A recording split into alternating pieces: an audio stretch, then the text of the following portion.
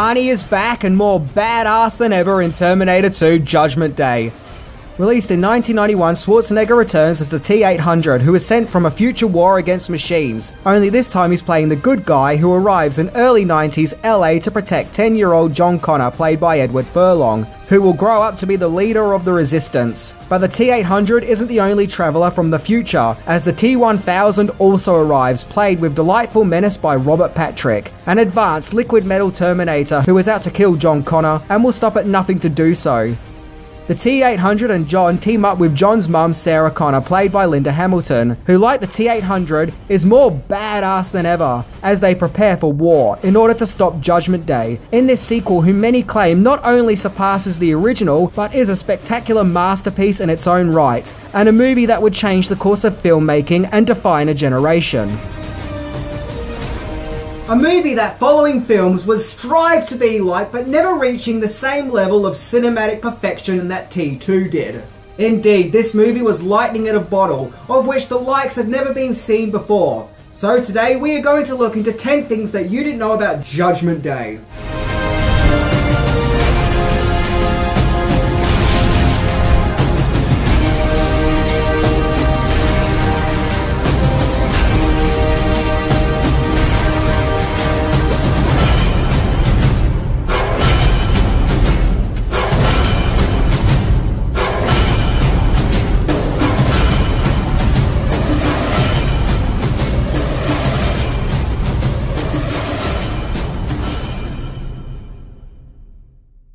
Hasta la vista, baby. Number 10. The Abyss helped with the development of Terminator 2. In 1984, after the release of the original Terminator, it became very apparent to all those involved, including director James Cameron, that they had a surprise hit on their hands. Overnight, Cameron became a big-time director, and would go on to have further success directing Aliens, which was also a massive hit. However, over the years there had been talks and whispers, as well as fan appreciation for a Terminator 2. One person who was a huge advocate for a Terminator follow-up was Arnold Schwarzenegger himself. However, Cameron wanted to wait until the technology of the time caught up with his vision, as he knew that he wanted a sequel to feature a villainous Terminator who was made out of liquid metal and had the ability to morph, and that the effects of the time just weren't ready. That is until 1989, when Cameron directed the underwater science fiction movie The Abyss, which, by the way, is very underrated. The special effects of that movie were provided by the George Lucas-founded Industrial Light and Magic, and it featured a scene with an alien being made out of liquid, which had the ability to morph. And from that scene alone, Cameron knew that he could now create his vision of a terrifying menace of the future, made out of liquid metal who also has the ability to morph. So it would seem that now Terminator 2 was ready to start taking form, right? Well, wrong, because unfortunately there was also copyright disputes. Gotta love them copyright disputes. Number 9. Terminator 2 almost couldn't be made due to legal issues. Okay, so the famous story goes that James Cameron sold the rights to the Terminator for $1 so he could direct the first film, as back then he wasn't a well-known director and no one really had much faith in him directing that movie. However, by the time Terminator 2 was on the cards, this led to the ownership of the Terminator brand to have a 50-50 split ownership between Hemdale Film Corporation and Carolco Pictures, with Hemdale facing financial troubles at that time, of which put the production of Terminator 2 into a legal halt. That right there could have been the end of the Terminator franchise. However, Arnold Schwarzenegger really believed in the movie and James Cameron's vision, so he convinced the head of Carolco, Mario Kassar, to buy the rights to the Terminator outright from Hemdale, with Carolco co-producing the movie. So Carolco bought the remaining rights of Hemdale for $5 million. So now, with the legal disputes being put to rest, production on Terminator 2 could commence. Number 8. Casting. So naturally, Schwarzenegger was on board to reprise his role as a cyborg from the future in Terminator 2. Arnie himself really wanted to play the good guy this time. In Terminator 2, he's kind of like the Reese Kyle character from the first movie, a soldier sent from the future as a protector. Schwarzenegger was originally cast as Kyle Reese in the first film, before switching to the villainous Terminator role. So now landing the role of the heroic part was like a wish fulfillment for Arnie. His character as the T-800 actually goes for a story arc in T2, other than just being a machine, with the Terminator learning what it means to be human, which is an age-old concept when it comes to robots in fiction, as well as his character becoming a father figure to John Connor. Linda Hamilton also returned as Sarah Connor. Like the T-800, her character is significantly different, as she is now a tough war soldier, traumatized by the knowledge of things to come, and willing to do whatever it takes to change the fate of the future. And throughout the events of Terminator 2, she herself even sort of becomes a Terminator, willing to brutally kill in order to change the fate of things to come. For some scenes, Linda Hamilton's twin sister Leslie was used, which includes a sequence where the T-1000 disguises himself as Sarah, with the real Sarah in the background, and a cut scene where Sarah is operating on the T-800's head in front of a mirror. To achieve this effect, Linda was working on a puppet of Schwarzenegger, whereas Leslie was standing with the real Arnie. Or was it the other way around? Edward Furlong had never acted before. He was spotted at a boys' club in Pasadena by the casting agent. The casting agent saw him and offered him the role. Furlong said that he took part in a heap of screen tests, until he finally landed the role. Furlong did a great job as playing the rebellious troubled youth, and you believe that this kid would grow up to be a tough warrior.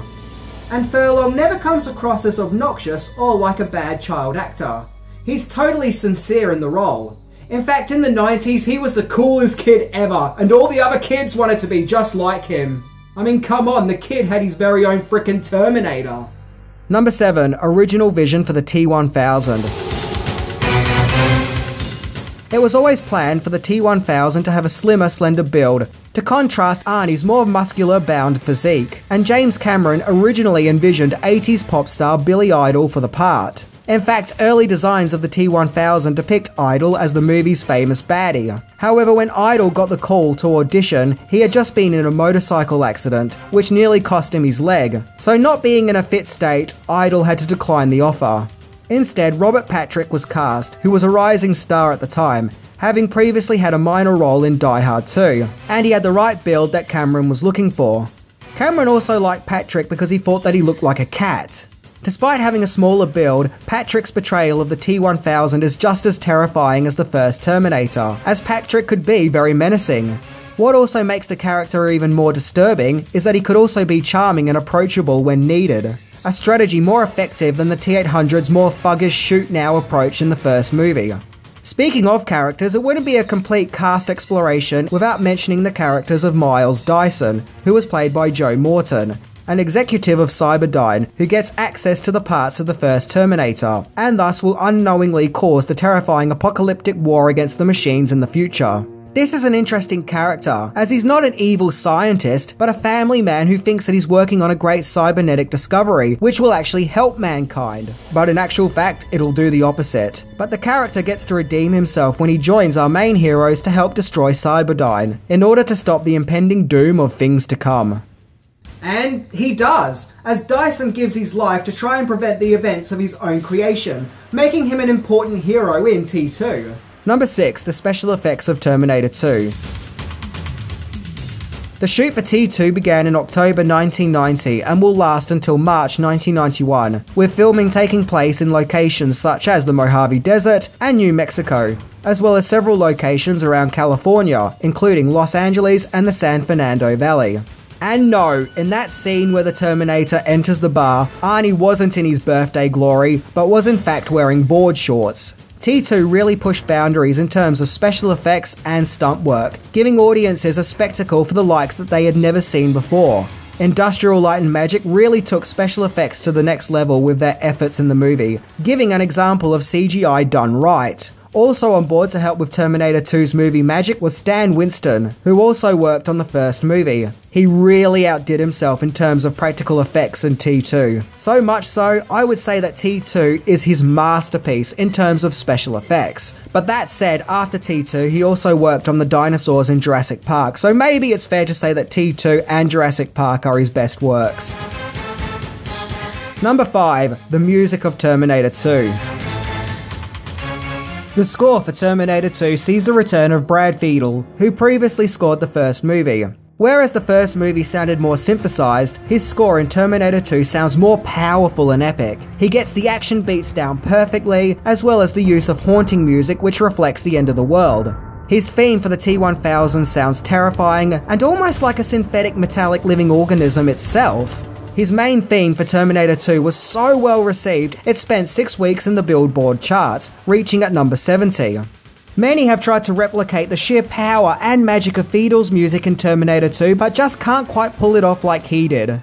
The movie also uses 2 famous songs, one of those being Bad to the Bone. At that stage, using Bad to the Bone in movies had become something of a cliché, as it was previously used in Christine and Problem Child. But despite this, it still feels fresh and original in T2, as it's often played as a sort of theme for Arnie's T-800 character, which actually goes really well with the character. The song best known for Terminator 2 is without a doubt the Guns N' Roses hit You Could Be Mine.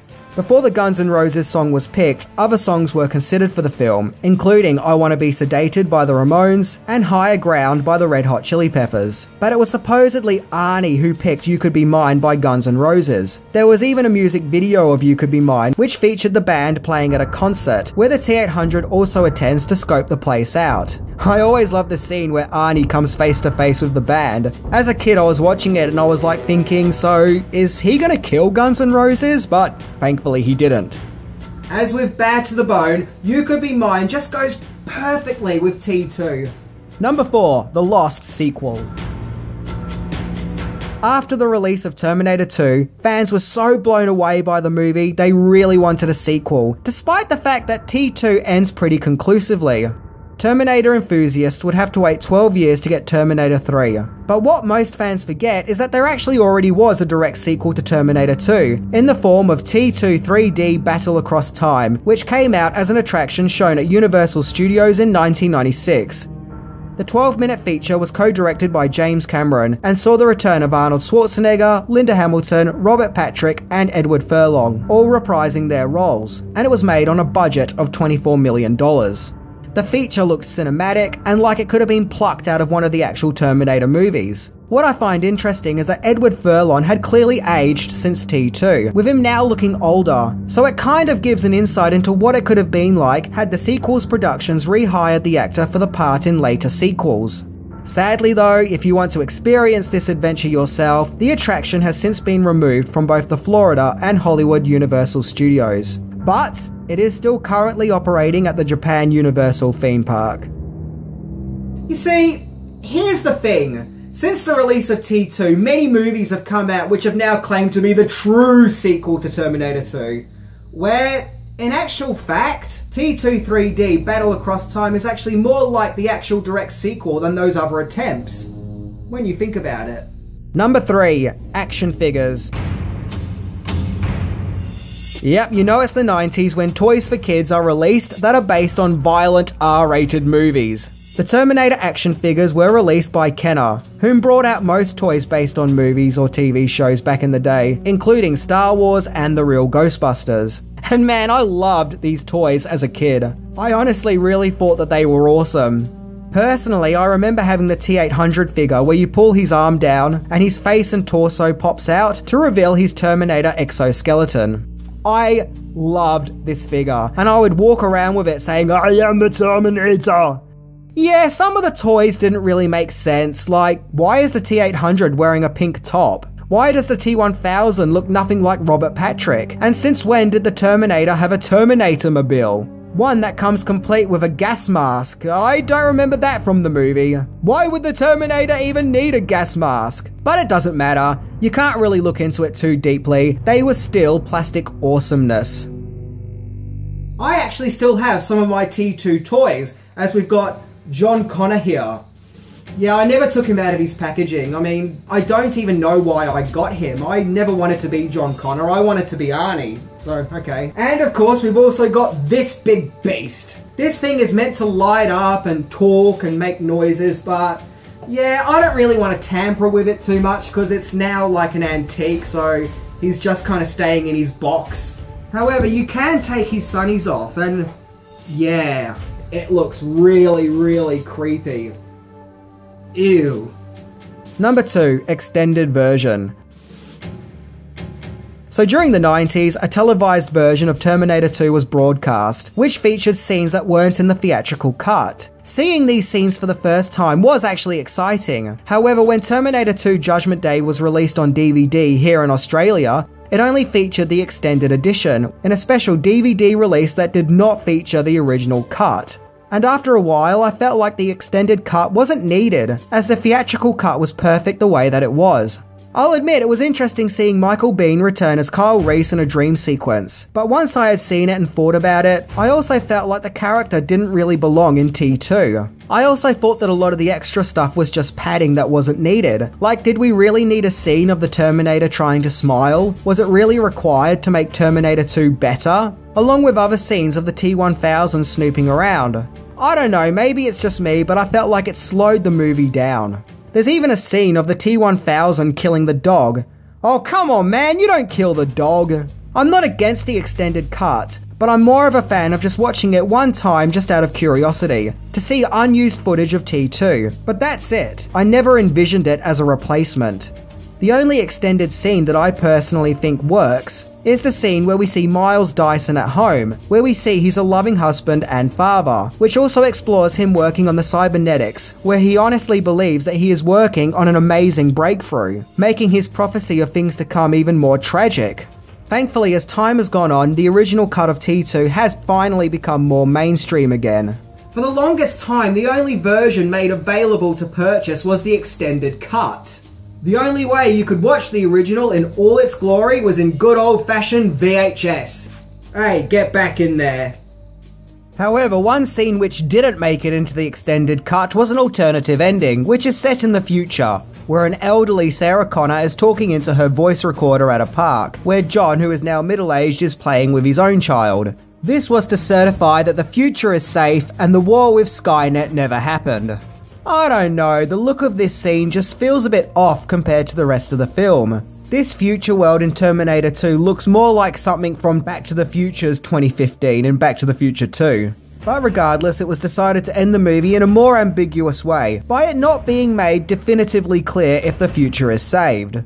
And look, if anyone does like this ending, that's fine. But to me personally, I find it a little bit fairy tale-ish. And to me, Terminator isn't a fairy tale, it's a tragedy. But I guess it's all about tastes and perspectives. That said though, had the movie ended with this scene, then there wouldn't have been any more not up to scratch sequels. Number 1, the most expensive movie of its time.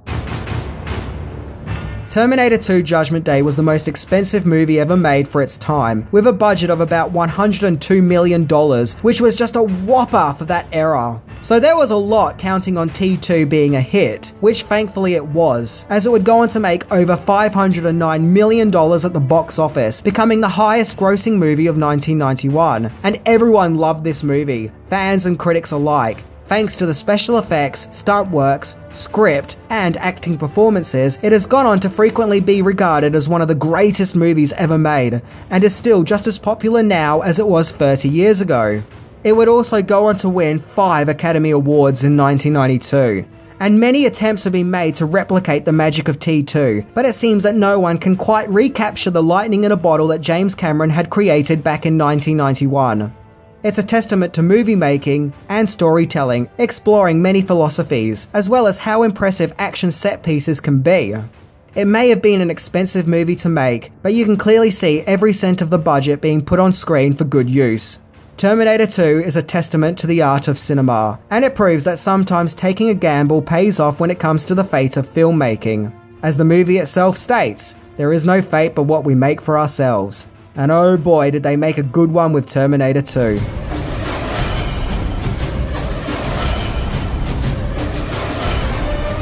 At this stage, I think it's safe to assume that nearly everyone on the planet knows about Terminator 2. It's been a wonderful and glorious 30 years of having this movie to go back to, as it never stops blowing audiences away with how spectacular it is. And, let's be honest, it will continue to do so. Anyway, I'm Minty, and I'll be back. For another episode, of course. See ya!